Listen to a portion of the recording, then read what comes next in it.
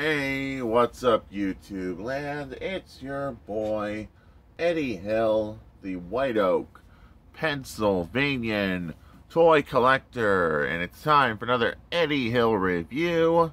It's review time, people, and today we'll be reviewing Lego Marvel Mech Suit Wolverine from Wave 3. And I've been wanting to review this guy since I got him. But this is another minifigure and a mech suit. Before we look at the mech suit and minifigure, we're going to look at the packaging.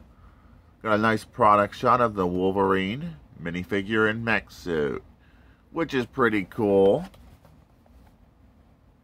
And he's got his 3 blades, willing to slice and dice with that.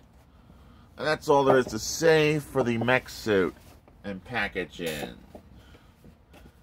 But now we're going to get down to showing off the minifigure in the suit. So first we're going to open up the suit's chest and remove Wolverine, and it's just a standardized minifigure, so no posability at all, except for that much. What you expect, it's a minifigure of Wolverine. Reason why I got this is because of the mech suit. It goes and has posability, so you can get it in some good looking poses. So let me put them back inside the mech suit.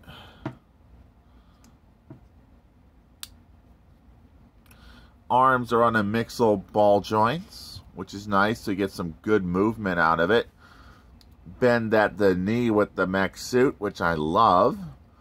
This is all mixel joint system, so you can get Wolverine in some cool attack modes, like take this, Magneto, take this, Saberclaw. Now you're facing mech suit Wolverine. I'm ready to get all slice and dicey. And that couldn't be helped. Ankle tilt, which is nice.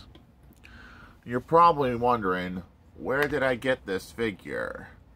Well, I got this figure from Dollar General is where I got it from. And the posability on this figure is top notch. Would I recommend this to you if you're a Wolverine fan like I was from the X-Men? Yes, pick it up, you won't regret it. But now for comparison with my other Wolverine figure.